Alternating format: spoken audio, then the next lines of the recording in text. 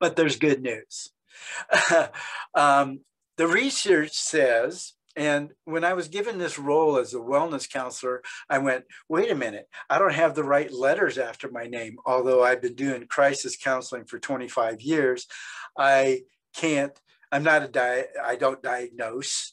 But after reading all these books about depression and anxiety and self-mutilation and suicide, I find a theme that comes through, and it's kind of these 5 areas.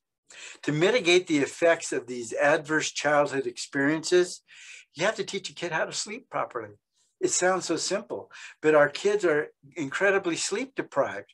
Where can we teach them that? In the health curriculum. That should be in there about how important it is and what happens to the brain when you don't sleep and how it affects you later on.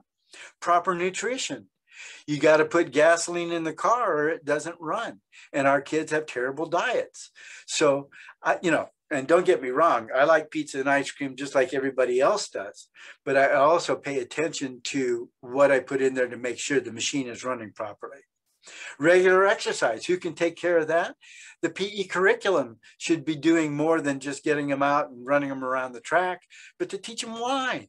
Why is that important? And what parts of the body does it affect, including your brain and your central nervous system? So we have to teach them what are schools for. Let's teach them more than reading, writing, and arithmetic. Healthy relationships is part of mental health. And we have to teach kids how to have healthy relationships. There's kids that go home and they say, okay, I'm going to scream for the next 8 hours until I go to sleep. And then I'll get up and have a fight with my mom. And then I'll go to school. And then I'm going to sit in pre-cal class and learn pre-cal. I don't think you are. So we have to teach our kids about what a healthy relationship entails. And then mindful meditation seemed to be the 5th pillar of this healthful thing. And that is what we're trying to do here at Valley High School, is teach them mindful meditation. How many kids go inside and have a healthy conversation with themselves about who they are and how they want this story to turn out? I don't know if they ever take the time to do that, but if they can learn to stay in the moment and have a conversation with themselves, they can set personal goals. So in 25 years of doing this, I've never had to teach a kid right from wrong. They all know, but do they have the strength to do it? How often did they look inside and examine their own belief system? Where are they going to learn the importance of having an inner dialogue? They know what a good person is and a bad person is. When are they going to reinforce those ideas? Do they know how to deal with time, past, future, and present time, and what they mean? I mean, I ask kids all the time, oh, that happened to you? How many times have you thought about going back and changing that? And when you did, do they know how to deal with time and to think about time properly so it doesn't cause depression or anxiety? And how do they learn to cope with what they feel and to build resilience? So I was worried about those questions. And this is what their brains look like. And we've got to somehow calm down that fight or flight instinct that they have. Now, knowing and being aware of your surroundings and all that stuff has kept us alive as human beings, and that's an important part, but there's more. And they don't develop the more when they're constantly in fight or flight mode. So I had some objections from the staff when I presented it to them that there was no data. Well, I found hundreds and thousands of research papers done now on mindfulness meditation and what it does to the brain. So there's a lot of data out there. So I've presented them with the data. They said it's a waste of time. I only have so many teaching minutes, and I'm not going to give them up to a kid asking my kids to close their eyes and think about things.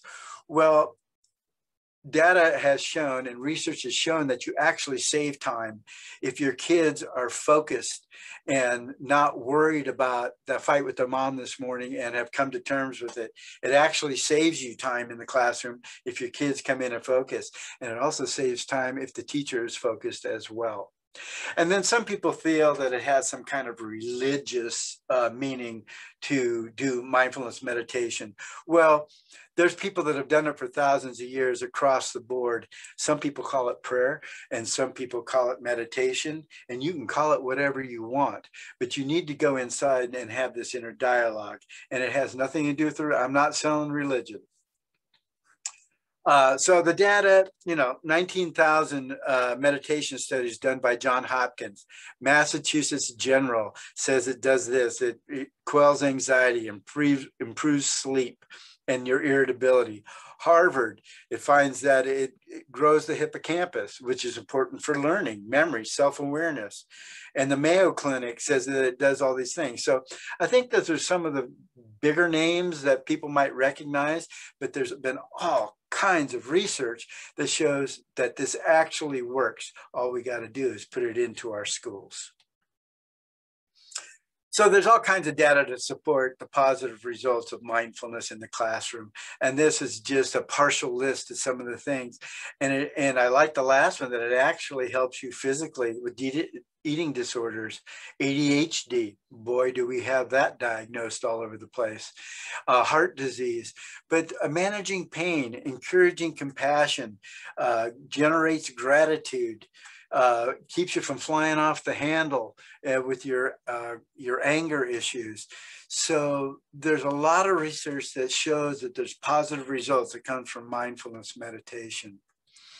And so, and it also helps the practitioner.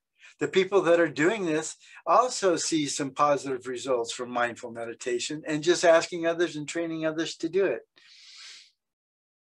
So it's a purposeful use of time. It grows the hippocampus, which teachers need kids to do so that they can learn and remember stuff. It lowers the stress and anxiety level in the room. It improves their attention and focus. They don't get tired as easy and want to go hang out in the bathroom. It increases their confidence and it regulates their emotions. Some common negative responses, again, the religious connection. Effects can't be accurately measured. Oh, there's thousands and thousands of research that has been done. And that ACEs test that was done by the CDC has been replicated in many different socioeconomic levels, and the results come out the same. So it has nothing to do with their poverty levels. It actually has to do with their adverse childhood experiences. It trains children to be peaceful and passive in acceptance of hardship. I don't necessarily see that as a bad thing. It brings feelings of ennui, emptiness, and fear. They take calmness for that.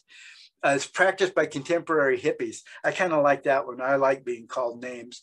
And it can lead to your demons. And that's that trigger them thing. I want to trigger them at 13 and 14 years old instead of waiting to hear that they have died at 40 years old and they never quite got to where they needed to go.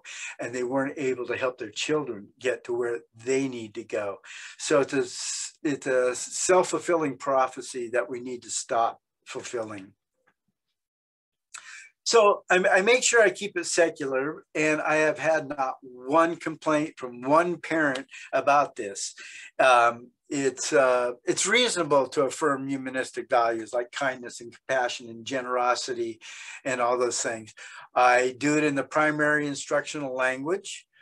I don't tell kids how to feel. They get to feel exactly how they feel. That's the beauty of it. I want them to be able to verbalize that. That's the beauty of it. I don't put any religious symbols in it or clang a gong or use foreign languages or anything like that. And I'm consistent with current scientific understandings of biology. I don't say it does anything more than stimulate your central nervous system in a certain way. And it's a subjective experience. Everybody experiences it differently. That's cool. Just be in the moment.